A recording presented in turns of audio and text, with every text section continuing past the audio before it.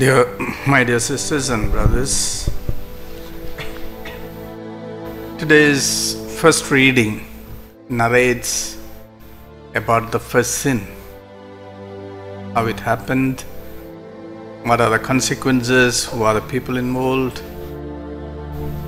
And today's feast reminds us of Mary, the only human being without sin. So we have two women, one woman of the Old Testament, the first woman being the cause of sin, and we have a second woman of the New Testament who is progenitor to a new humanity without sin. Mary appeared to a poor girl, 14-year-old girl, Bernadette, on February 11 in 1858 in a small remote village. Then nobody knew the name. Today it's called Lourdes.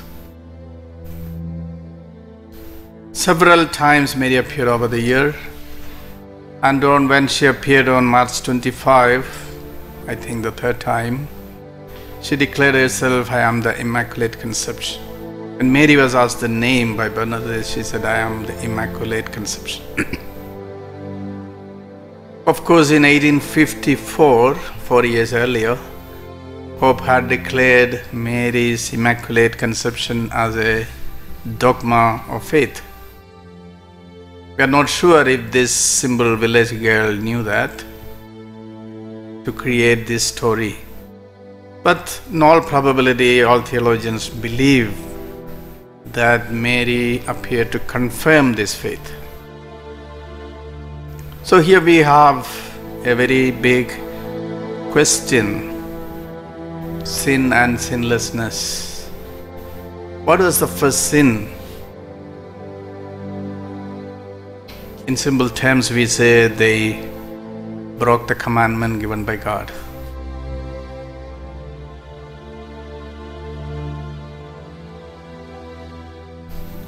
But at the same time, there are a lot of other interpretations for this.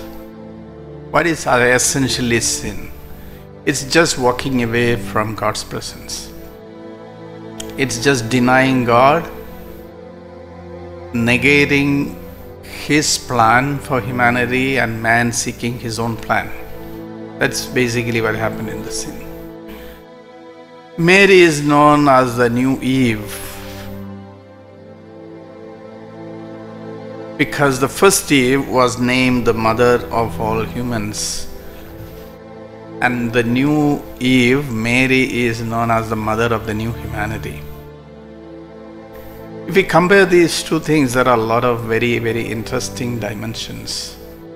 The first woman was taken from the side of Adam, from man. First woman was born from man, actually.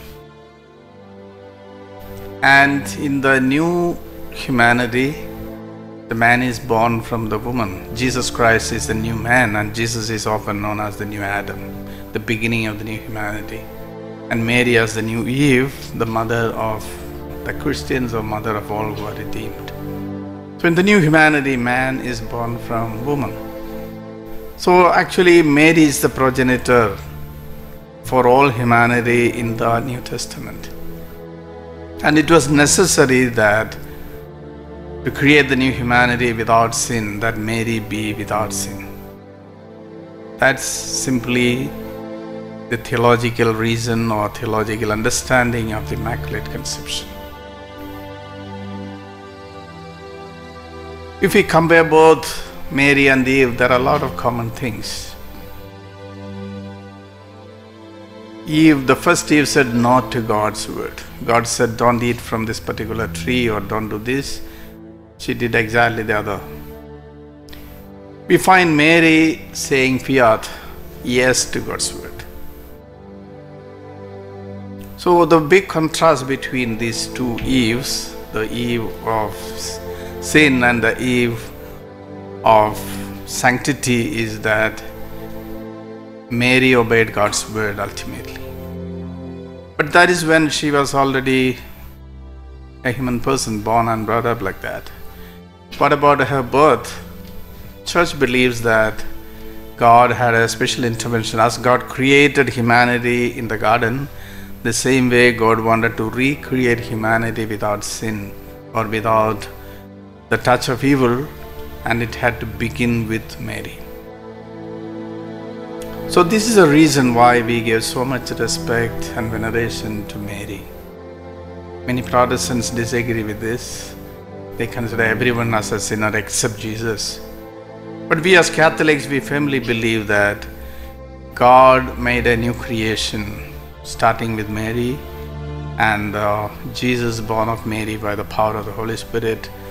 That way, humanity without the touch of sin, without the influence of sin, is initiated, and the possibility is open to us. Now coming to Lourdes, people go there for, mainly sick people go to Lourdes. It's believed that 6 million people visit Lourdes every year. And it is confirmed that some 7,000 confirmed miracles have happened in these years. And 70 of them are officially recognized by the Catholic Church. Is that all? There are two interesting films on Lourdes. The one came out in 2009, I have seen that. And now last year one new documentary film came, that's still more interesting. It's running in theaters in America too now. In that film they have interviewed people who got cured or people got a miracle in Lourdes. And the most interesting fact is that people who claim to have miracles, they don't claim physical healing. Most of them said, I'm changed, I'm converted, I'm a new person. People who went on wheelchair returned on wheelchair without any miracle, but they said, I feel more peace, now relationships are better, I can pray to God now, people love and care for me. So the peace and regaining faith, peace and joy in life, that's the greatest miracle happening in Lourdes. And this is a great lesson for us. The punishment for sin given to Adam and Eve is sickness, hard labor, pain, and above all, lack of peace. And the blessing through Jesus and Mary is this. It may not be our physical healing, it may not be liberation from pain. Mary and Jesus are the people who suffered most. But they all were sustained by the consolation of God. So as we pray today, let's pray for God's consolation, peace, hope, joy. These are all gifts of God, spiritual gifts which we can maintain even when we are in the midst of the toughest disease or the greatest pain. So this is a spiritual gift of Lourdes, I think. And this is a blessing of the New Testament. The new Eve and the new Adam is giving us, open this gate to peace, to joy, to hope. And that is what sustains humanity today.